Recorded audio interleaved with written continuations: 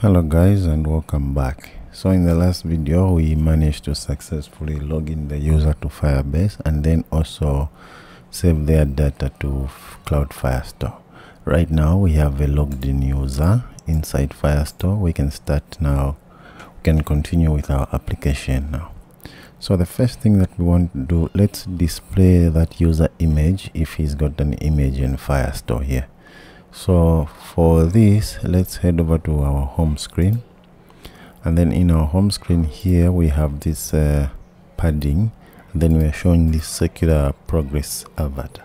Okay, I mean the circle avatar, not the progress avatar. Okay, so this image here we can put it here. So first we want to check inside the authentication screen if we have the image, and then if we don't have, if we have it, we will put this. If we do not have, we will put the image that we have. So here we can check inside our auth provider. So up here, let's go final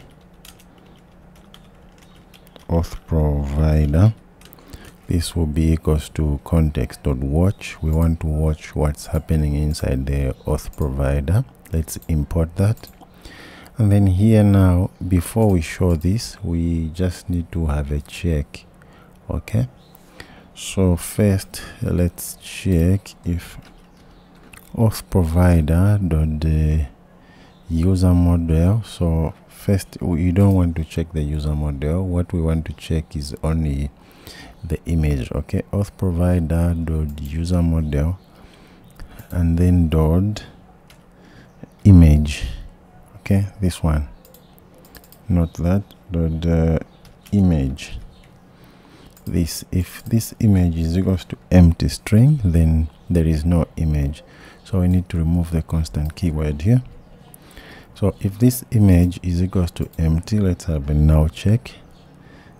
We need to put a now check here. Okay, so if this is image is empty, then there is no image, then we will show what we are showing here, like that. So let's bring that there. We will show that, and then in the else we are going to show the network image, and then we are going to get auth provider user model dot image. Okay, that's what we're going to get. So this one is a constant. Let's add the constant keyword here, and then also here let's have the constant keyword. Now let's hot restart.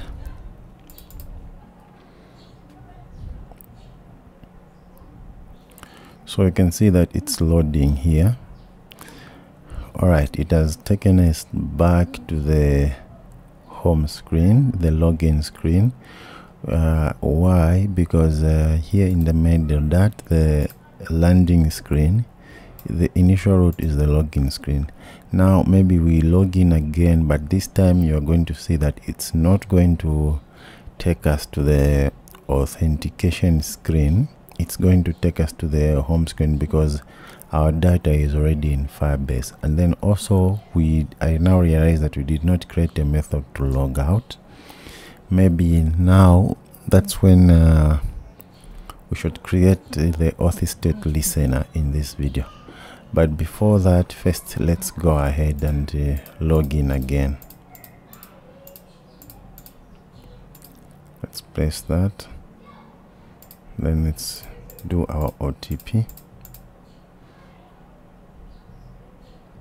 Here you can see that it has taken us direct to the home screen because the data is already there in our Firestore. So now you can see that we are showing an image because here, let's come back to the home screen. We have checked that the image is there. We are showing this. So this also, let's make this as a widget so that we can reuse it elsewhere. So let's put a comma there and also there. So to make this as a widget, because what we want also, we want to be clicking on our image, and then we go to our profile, and inside our profile, that's where we are going to put the logout button. Okay, So what we can do is let's copy this child of this padding here. We can copy all of these. Let's cut that, and then maybe let's go inside the global methods here. Then let's create a widget. So let's do that, and then remove everything that we don't need here. Here, maybe after this method, let's maybe below this show snack bar, let's create a widget. So this one will be a widget. This will be our user image widget. Okay, so you can see that it's got the Copilot already has an idea. So let's go what it's saying. This is a user image widget. So what we can do is yeah, we are going to need to pass this user image. So this one, let's pass it as image URL this time, and then we're going to pass the radius, and then let's also pass one more thing required. This will be the function, the on tap function. Okay, we're going to pass the on tap function, and then here instead of this, what we want to do is we are going to check here.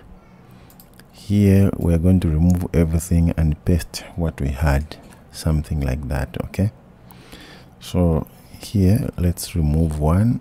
So here we are simply checking now, or I think Copilot was doing it better because it just had one of these and then it was checking on the background here.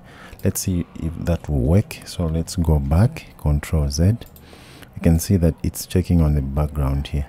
So what we are going to check here is why do we having an error? Okay, so here it's an image URL. Okay, so if image URL dot is empty, we are going to dot is not empty, we are going to show that network image. So the things that we saved there. So first of all, let's paste those here, and then we want to show this network image. Let's copy that and then paste it here. And then instead of all of these here, we will show the image URL. Okay, and then let's remove the comma, and then here we are going to show this same one. So let's delete now this, and then let's import that, and then let's see if this will work. So the other thing that we didn't do is the on pressed. So to add this on top, we can wrap this with either a gesture detector or inkwell. So let's wrap this. Let me use the gesture detector, and then on top, I'm going to call our this on top. Okay, like that. So we can put this as a void function. So up here we can put these brackets like that, and then it's a function like that.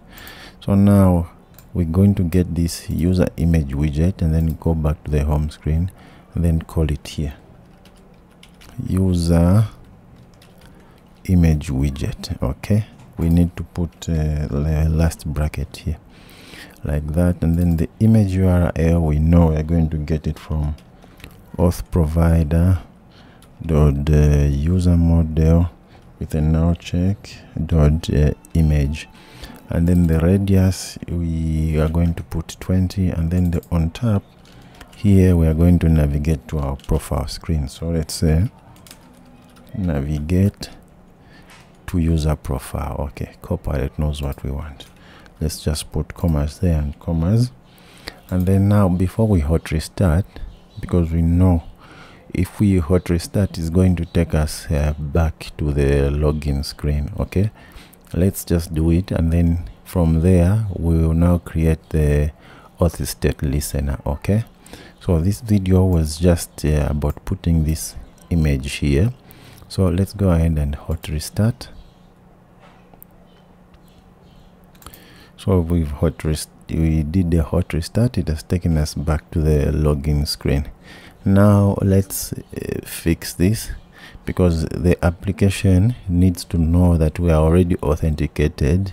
When it starts, it should check if we are logged in, and then if we are logged in, we should directly go to the home screen. If we are not logged in, that's when we should come to this login screen.